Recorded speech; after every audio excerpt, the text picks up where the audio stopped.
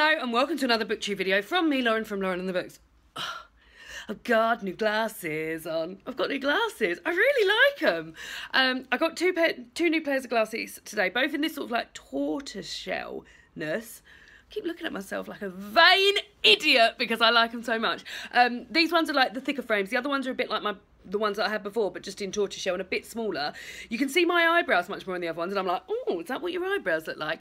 So yeah, here I am with my new glasses on, and they're anti-glare, although I say they're anti-glare. Look, that's my window over there. There it is. You can see it in my reflection. My pupils have turned to windows. Today, we're not just talking about my new glasses. We're here to do a further edition of my bookshelf tour, focusing on this bookshelf here. Now, I've really trapped myself in it. I've moved my chair out the way.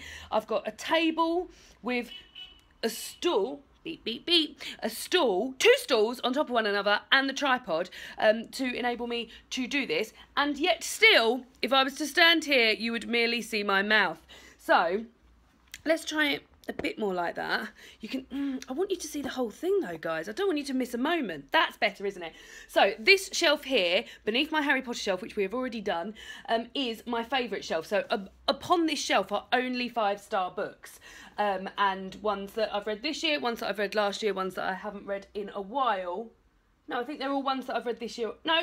Oh, did I read that last year? Yes. Did I? Or was that the year before? I think that was the year before. 5-star books, from the very least, since I started Booktube. I've also got a few little accoutrements on here. Number one accoutrement is, I'll get this off. In here, I've got a little independent bookshop week tag. Look at Minnie trying to get, Minnie, you want to be high? Minnie's on the back of the chair. Independent bookshop week little flag here, which is actually over now. I should get rid of that. In fact, I may well get rid of that. Sat upon this little cactus. No, Minnie! She's trying to steal my hairband from there. I might need that hairband. I'm watching you. Sat in this little Primark cactus vase that Simon from Savage Reads had, and I was so jealous of it, I actually went and bought one myself. Minnie! I wish I could show you her. She's like, I can't see her body, all I can see is her little fluffy paw like coming through. So there's the accoutrements from there. And also I've got this amazing stuffed Frida Kahlo screen printed little pillow. Now, I got this from a stall in Whitstable, which is a seaside town near where David and I live. I often go there. We've vlogged there many a times. And I bought this most recently. I actually thought it was lavender stuff. She had a few seahorses and things there also that were lavender stuffed, and upon my sad realisation, this wasn't lavender stuff, but I still very much like it, and I like it being on my shelf. I really think it's cool. She also had canvas bags with this on, so when I go back, if she's still got them, I'm going to get them there. But onwards to the books. So here we all are. I'll start down this end. I feel like I want to go a bit closer. Do you want to go closer? I'm going to pull them out anyway, so it's fine. The first one is Juno Dawson, The Gender Games. I read this year. It is a non-fiction account about gender from the perspective of Juno Dawson, who was born with the gender assigned male. She is now a female.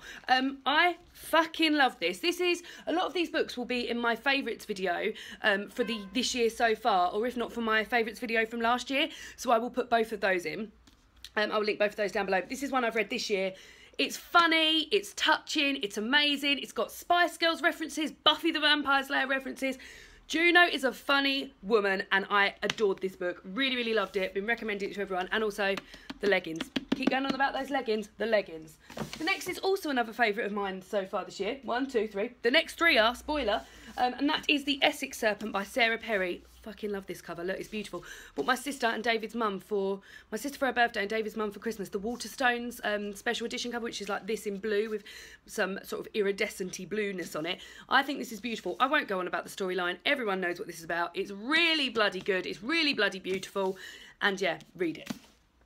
The next one is one that I finished recently and adored. This is English Animals by Laura Kay, which I'm beginning to think might be my favourite book of the year so far. This is one where what's going on in my car park? This is one that I really, really loved when it happened, and when I was reading it, and now since reading it, when I revisit it in my mind, which I do a lot, I'm loving it more and more every time I think about it. So I really feel like this might be pipping it to my favourite book of the year so far. So this tells the story of Mirka, who is a Latvian woman who is working. She's sent to work as an au pair in a residential home, a rural town for a couple, thinking she's going to be looking after their children. When she gets there, she realises she's not looking after their children.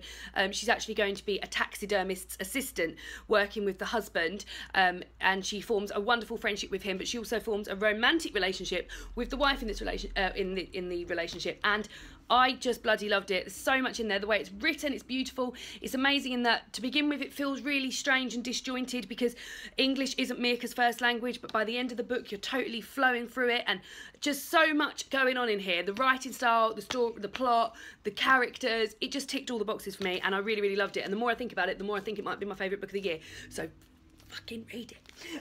So the next one is Raymond Briggs's Ethel and Ernest. This is also this is a reread. I read this last year and gave it 4 stars. Read it this year, gave it 5 stars. Adored it. This is a graphic novel all about Raymond Briggs's parents, Ethel and Ernest, and when they met, which was very early days. Let's go as far as to say it was 1928, when Ethel was working in service, and I believe Ernest was a milkman, maybe a milkman? No, he's not a milkman, he was just on his bike. All the way through their life, and marking a lot of historical and political changes in the UK. I really like the coziness of this and find the illustrations very nostalgic and enjoyable, and I loved it, and I cried, and I think it's amazing, and I really, really enjoyed it. I do think this is probably one for the UK audiences, but I still really loved it and gave it 5 stars. The next one is not a favourite from this year, however it is one of my favourite books of all time, and that is Americianah by Chimamanda Ngozi Adichie. I read this for the first time, not last year, the year before, and it was my favourite book. It remains to be one of my favourite books of all time. I want to reread this, and I might reread this in August.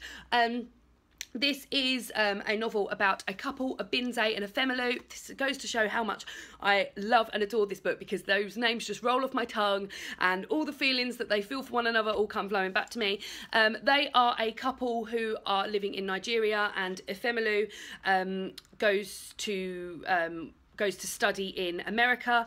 Abinze tries to follow her but gets caught up in the immigration system, and ends up living as an undocumented illegal immigrant in the UK. This is about their relationship. This is about what it was like in Nigeria at the time, what it's like in America for a black woman, what it is like in the UK. It opened my eyes to things I didn't even know existed. I felt so naive reading this book that there was things going on in my country that were awful and I hadn't even thought about before. I adore this, and every time I talk about it, every time I recommend it to someone, I just want to read it again, and I'm definitely going to reread it next month because I adore it. Mwah! Love it.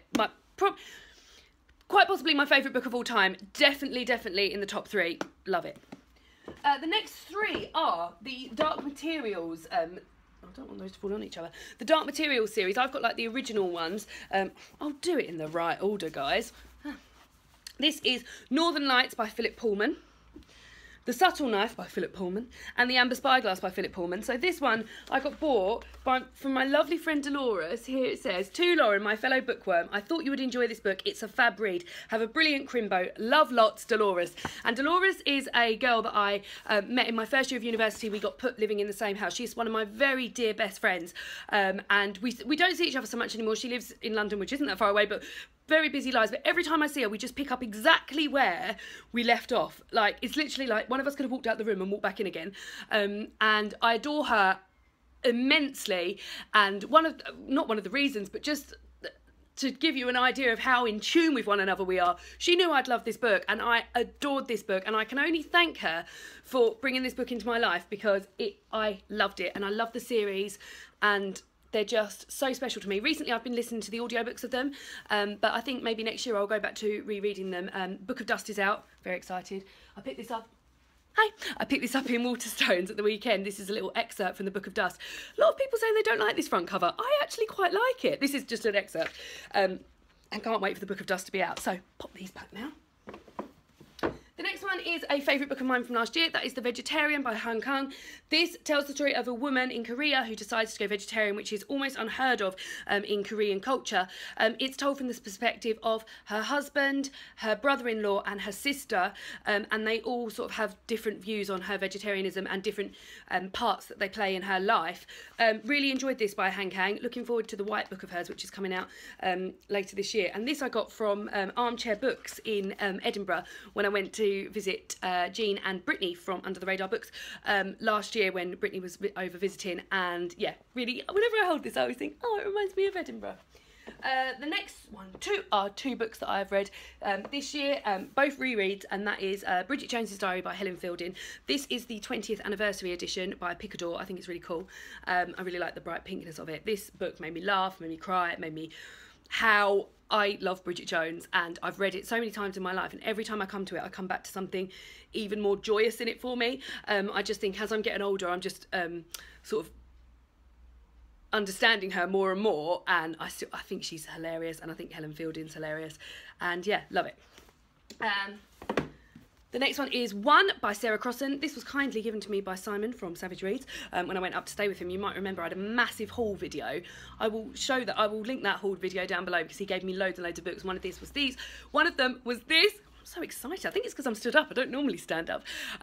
And I reread this year for my online book club and adored it. I loved it last year. I gave it 4 stars. Something about it this year gave me 3 stars. It's written in free verse and it tells the story of 2 twins, conjoined twins, Tippy and Grace, and their journey through going into public school and then potentially having to be separated from one another for health reasons. This made me cry. It made me laugh. I just feel like Sarah Crossan really got being a teenager perfectly, on top of the fact that these teenagers were unusual compared to your standard teenager. I love this. Brilliant. You will fly through this. This is so quick. You will fly through this. It's written in verse, but to get so much across in such a small page is just impressive. This book is just so full of feeling and story and everything. The next 1, 2, 3, 4, 5. They're Daphne du Maurier books, guys. So Daphne du Maurier is an author that I came to last year, having never read any of her work before, and I just haven't looked back. Every single book I've read of hers have been 5 stars. Oh, I had such a stance there, I thought it was going to fall down. And that includes these 5-star books that I'm going to show you here. I think Rebecca has been my favourite Daphne du Maurier. That is closely followed by The Birds, which is a short story collection of hers, which I think is incredible. The best short story collection I've ever read. The Bird short story will stay with me forever and ever in my head, and I just think it's fantastic. So these are the 5 Daphne du Mauriers I've got. I've got Rebecca. These are the Virago Modern Classics editions. Jamaica Inn, Frenchman's Creek, My Cousin Rachel, still haven't seen the bloody film of My Cousin Rachel, and I'm molting, The Birds, as I said before. I love these editions. I love the spines of them. They look great sat next to each other. I've been showing you some ones beforehand on my unread shelves, and I can't wait for them to join these. Hopefully they'll join these if they're 5 stars, but yeah, love those. They sit there, pride of place. I think they're beautifully published books. Super impressed with Virago. Well done, Virago. The next one is another one of my favourite books from last year. It is The Tidal Zone by Sarah Moss. I actually got my edition that I read of The Tidal Zone from the library when I read it at the time. But the beautiful and wonderful Simon from Savage Reads kindly bought me this. It was shortlisted for the Welcome Prize in 2017, this very year. And this is a signed edition, which was very kind of Simon to buy that for me. I think he said he bought something like 7 copies of this signed edition. And he was kind enough to give one to me. Oh, it smelled like, I felt like it smelled like chocolate or something then. I love this book. This tells the story of Miriam, a girl who suffered an episode at school when her heart stopped, so she essentially dies for a while and then goes to hospital and they can't find out what's wrong with her. It's told from the father's point of view, who is a stay-at-home father. It's a point of view that I've never really read a book from before, and interspersed with that is work that the father is doing on the restoration of Coventry Cathedral. All I could think, I was thinking, it's a cathedral, it begins with C, not Canterbury Cathedral, and really love this. The only thing is about doing these bookshelf tours where you talk about the books that are your favourite, you just want to read them all again. And then the next 2 books I've got are 2 small little books, both from Chimamanda Ngozi Adichie. This is We Should All Be Feminists, which I again, adore.